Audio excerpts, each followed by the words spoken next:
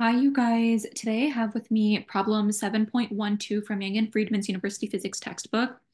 So let's get started on that. But before I get started on that, please don't forget to like and subscribe. Thank you so much. Okay, so this problem is titled Tarzan and Jane. Tarzan in one tree sights Jane in another tree. He grabs the end of a vine with length 20 meters that makes an angle of 45 degrees with the vertical, steps off his tree limb and swings down and then up to Jane's open arms. When he arrives, his vine makes an angle of 30 degrees with the vertical. Determine whether he gives her a tender embrace or knocks her off her limb by calculating Tarzan's speed just before he reaches Jane. Ignore the air resistance and the mass of the vine. Okay, so let's go ahead and just draw this problem out first.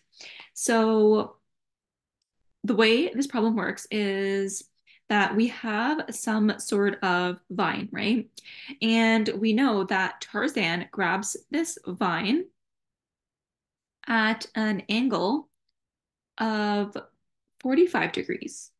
So this is this vine that he's grabbing, and and he's on some sort of like tree stump or something, or tree limb.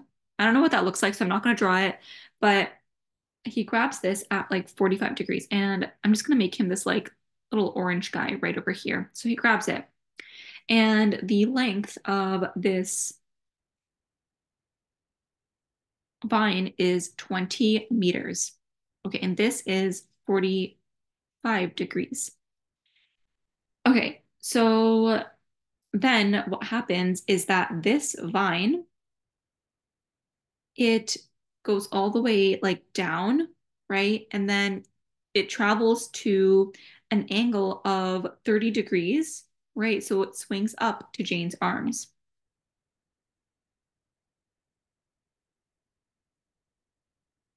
Okay.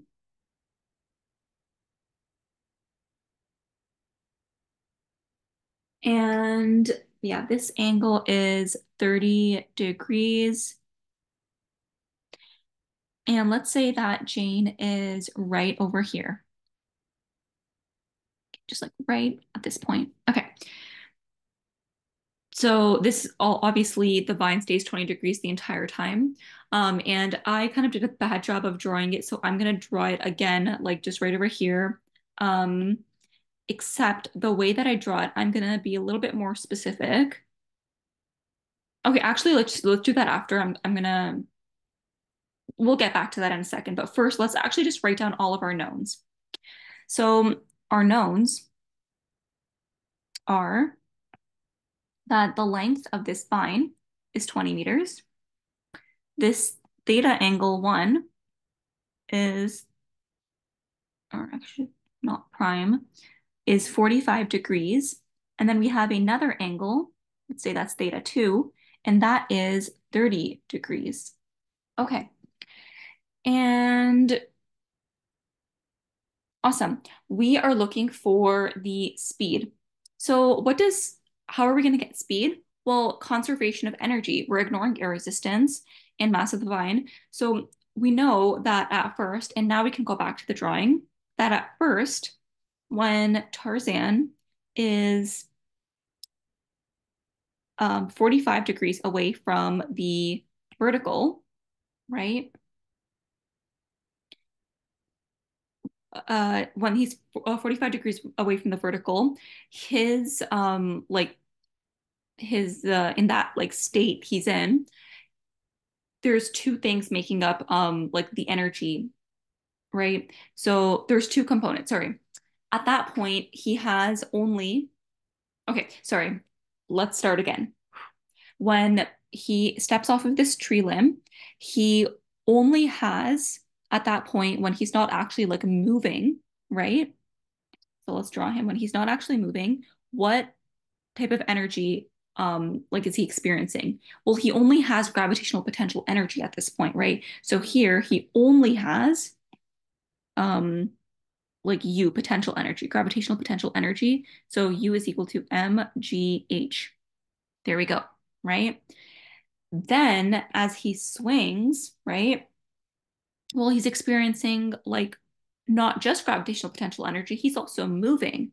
So he's experiencing, just gonna write two, he's experiencing gravitational potential energy, plus he's also experiencing kinetic energy because he's moving, right?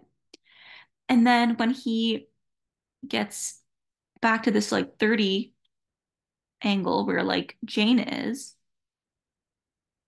right? Now, again, he is, so let's say like this is the floor, right? He's experiencing again some,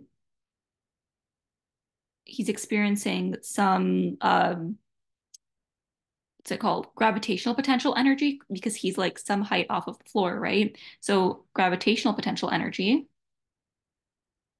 I'm just gonna use a different color just to make it a little bit more clear. But yeah, three gravitational potential energy plus kinetic energy, right? Okay, so now let's let's go back to our knowns. So we are not our knowns, but let's look back at what our unknown is. So our unknown is his speed right before he reaches Jane. So his speed right over here, right? So we know that because energy is conserved in this system, right? We're ignoring air resistance. So energy at one is equal to energy at three, right? And at one, the energy is just gravitational potential energy, right? So that's just going to be mgh1, right? And then over here at three, he is moving at some speed, right? So that's going to be half of mv squared gravitation. Sorry, that's kinetic energy. And then gravitational potential energy, which is mgh2, because, you know, he's at a different height here and he's at a different height here, right? So we have mgh1 and mgh2. And what we're looking for is V. This is what we want. This is what we're isolating for, right? So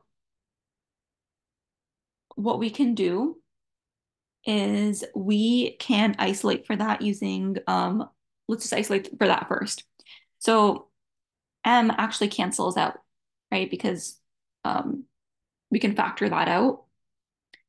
Then we can do GH1 minus GH2 is equal to half of V squared. Then we can do 2, right? So multiply both sides by 2.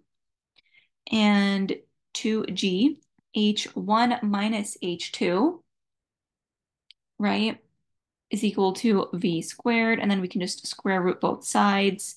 And the absolute value of V, right, is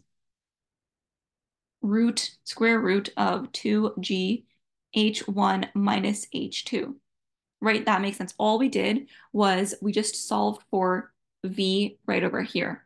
Okay, so now we get to plug in our values. Well, we know what G is, but we don't really know what H1 and H2 are, right? So what are H1 and H2? It's this height above the ground, right? So we know that this vine is 20 meters long, right? So this is 20 meters and well, like the vine stays 20 meters, right?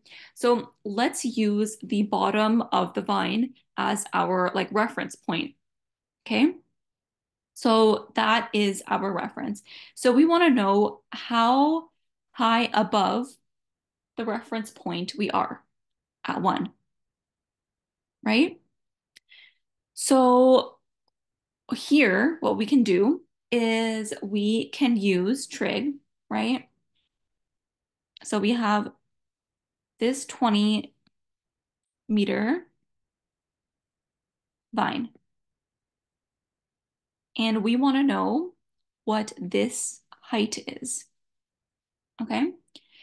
And sorry, this is also 20 meters. Actually, I should draw that better. That's actually confusing.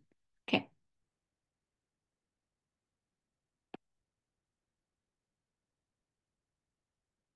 So that's 20 meters, okay?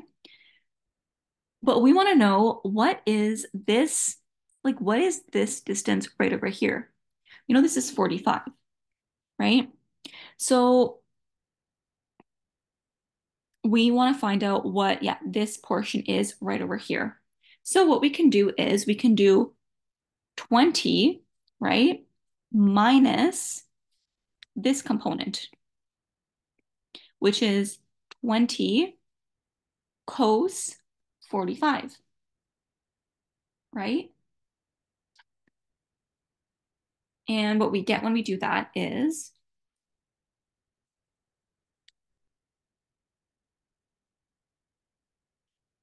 5.858 meters. Okay. So that's like what this height is over here.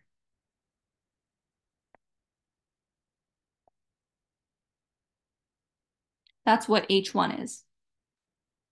What about H2, right? So H2, let's draw that again over here. Or actually, I can just draw that here. So again, we have this, 20-meter line, but this time it's over here. It's only 30 degrees from the vertical. And what we can do again here is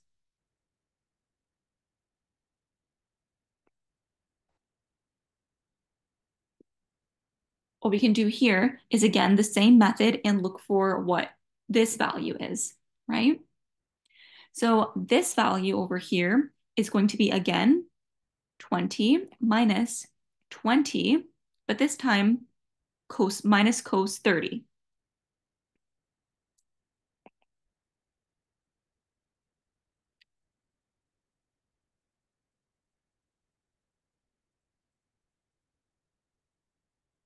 So 2.68, that's what I'm getting. 2.68 meters. Okay, that's H2.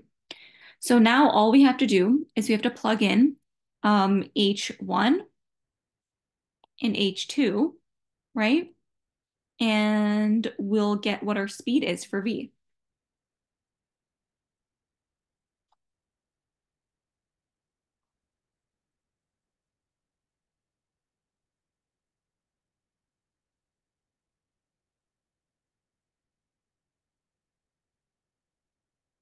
So V is,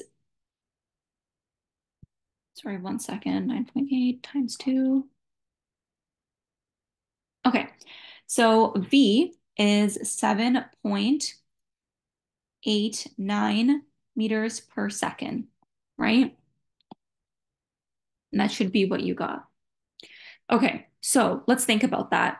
Determine whether he gives her a tender embrace or knocks her off her limb by calculating Tarzan's speed just before he reaches Jane. So forget knocking her off her limb. He totally just knocks her out. I think, yeah, if someone, especially Tarzan, came at you at 7 meters per second, almost 8 meters per second, yeah, like, yeah, I don't know if you'd survive that.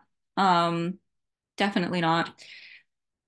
Or maybe, I don't know, I not like a medical type person. So, or like a biology person, sorry, I should say. Um, yeah, I don't know what would happen to you, but it wouldn't be good. So, yeah, that's the solution. All right, I hope that was helpful.